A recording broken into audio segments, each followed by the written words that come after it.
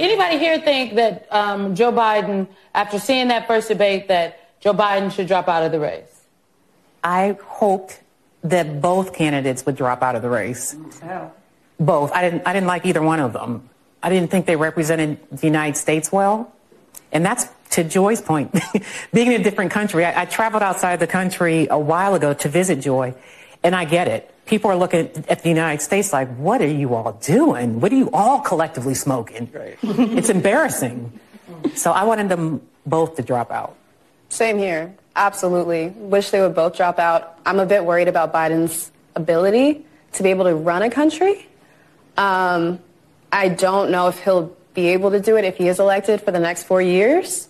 And I do think he does have other options within the party who could step up and carry out similar things that he wants to be carried out.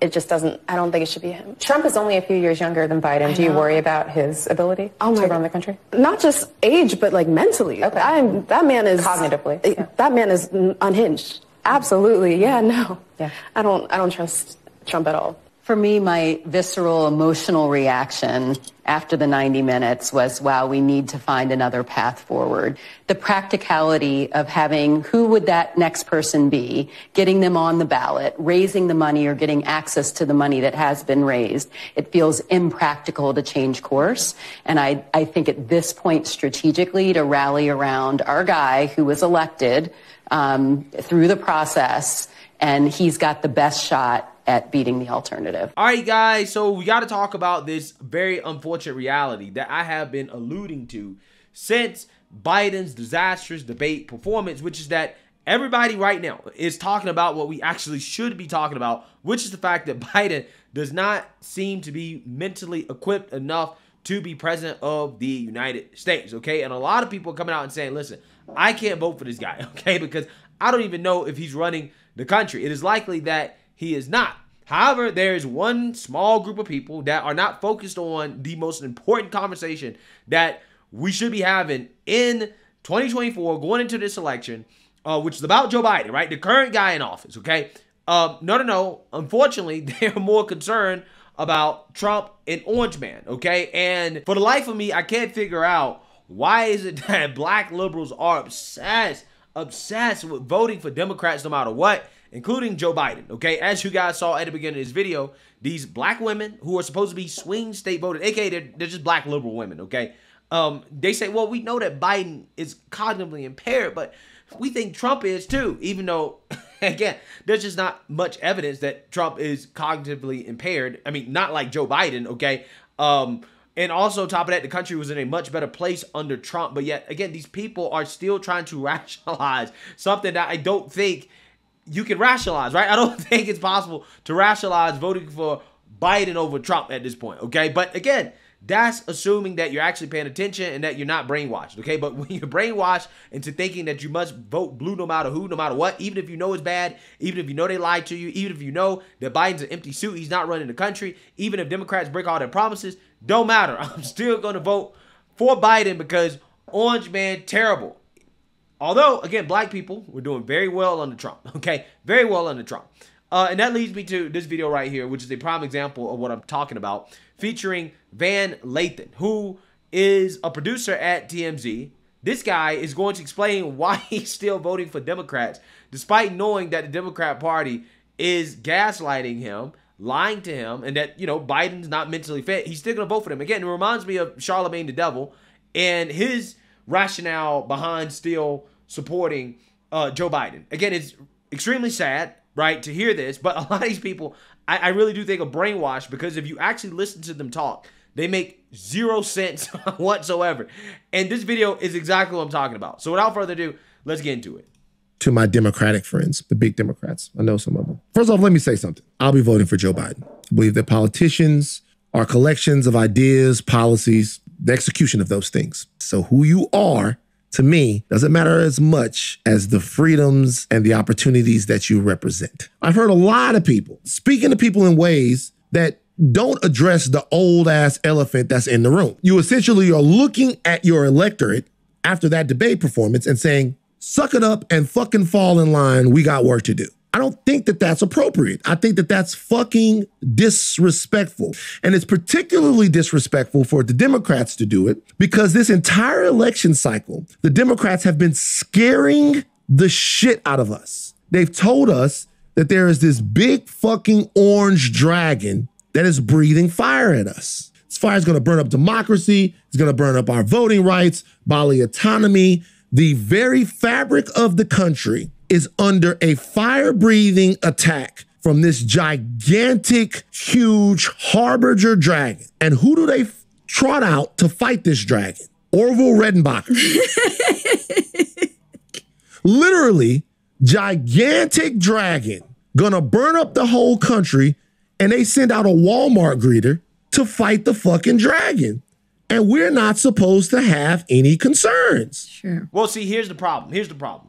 You're confused because you're brainwashed. If you weren't brainwashed, then you wouldn't be confused, okay? Because Trump is not an existential threat. Democrats don't even believe that Trump is an existential threat. They're just lying, okay? They're trying to gaslight you, lie to you about Trump and what he's going to do in order to get your vote, okay? Because we already had a full 4 years under Trump, and all these things that Democrats claimed that Trump was going to do didn't happen, okay? The world didn't end. Okay, black people weren't put back in chains. You know, Biden promised that Mitt Romney was going to put black people back in chains. Okay, Trump didn't do that. Okay, that didn't happen. Again, in fact, black America was doing pretty good. Okay, this country was doing pretty good. Everybody was doing pretty good under Trump. But again, the problem with this guy, and the reason why he's not understanding is because he bought into the false premise that, again, Trump is some type of existential threat. And it's just simply not true. Even Democrats really don't believe that. They just say that as a way to get your vote. It's fear-mongering. You are Trump deranged. That's what's happening, right? You have Trump derangement. That's what's happening here. Sure. So my thing to Democrats is this.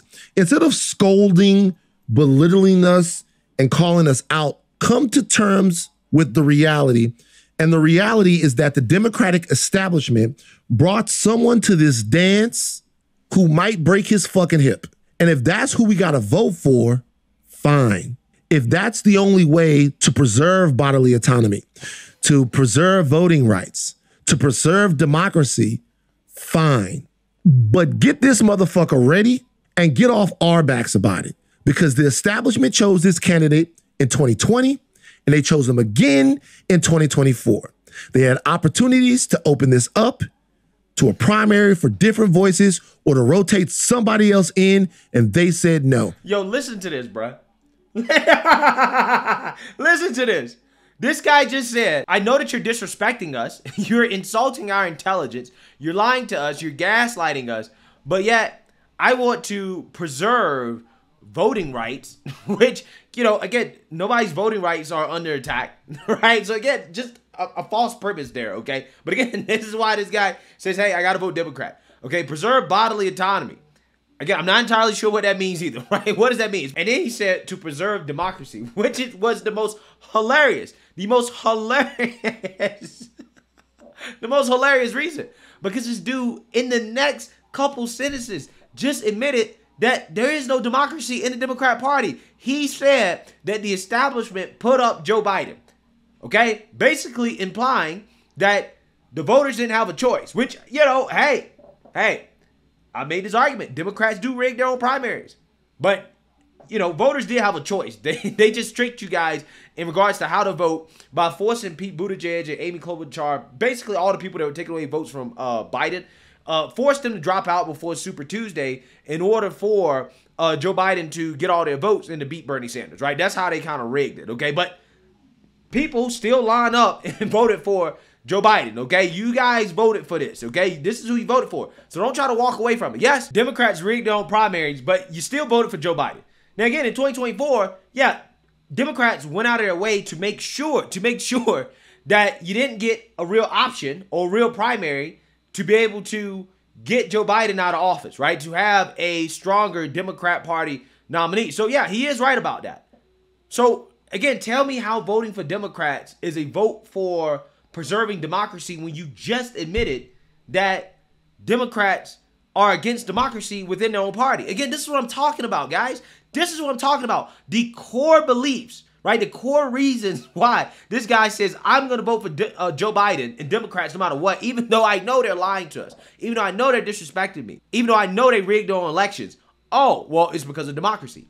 It makes absolutely no sense. No sense. I don't get it. I don't understand it. I really don't. How can you come up here and talk about I'm voting for Joe Biden and Democrats to preserve democracy, and then in the next sentence talk about how Democrats don't really believe in democracy? There's not a democracy in the Democrat Party. I'm just stunned. I'm mind blown. I don't even know what else to say. You can't reason with people like this. You can't.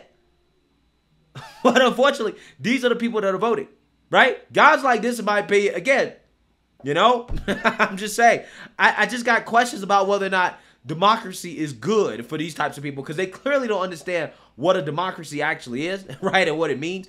What they have internalized is that it just means Democrat power and control, right? They have internalized the Democrat Party's definition of democracy. And again, the sad part about it is I don't think this guy realizes it.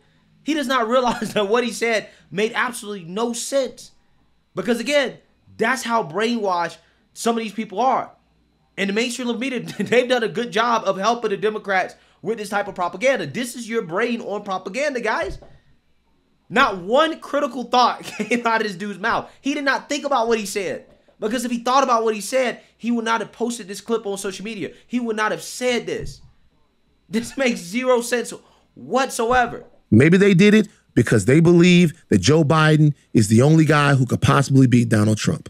I don't know enough about it to know whether or not that's true or not. But what I do know is I'm not going to act like I don't have eyes and ears for the Democratic Party. I don't work for them. They fucking work for me. No, they don't. They don't work for you, buddy.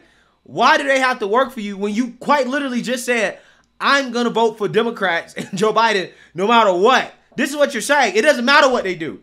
They can lie to me. They can gaslight me. They can break their promises. They can rig their own elections, but I'm still going to vote for Democrats for democracy, right? Because I want to preserve democracy. Again, it is a sad state of affairs when we have people like this who have a major platform spewing this type of nonsense, saying things that just fundamentally make zero sense whatsoever. I mean, it's just so contradictory. I really don't understand why this man posted this clip and thought that he said something profound, right? No, my guy. If I was you, I would delete this, right? Delete this clip. You make absolutely no sense. You're not a serious person. Democrats have zero reason to listen to you because you already told them that no matter what they do, you're going to vote for them no matter what, because they successfully brainwashed you into thinking that Orange Man bad.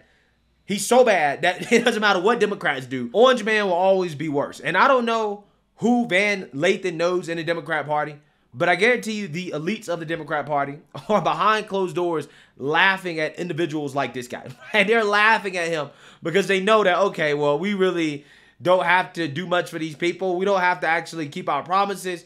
We don't actually have to, do good things for the country or anything like that. We will always maintain power and control because we have successfully convinced these people to vote for us no matter what, right? And again, it's just really, really, really sad. And I really believe that the psychology of these types of individuals should be studied because it really is fascinating to watch these individuals try to ration their way through voting for Democrats while at the same time giving us reasons or talking about how Democrats have done them so wrong for the same reasons that they're claiming that they're voting for Democrats. It just makes absolutely no sense. And if I was this guy, I would delete this clip. You don't want this floating around, bro. This is not what you thought that it was, okay? This is not what you thought that it was. Let me know what you guys think. Make sure you like, comment, and subscribe. Most importantly, share a Black conservative perspective. Peace.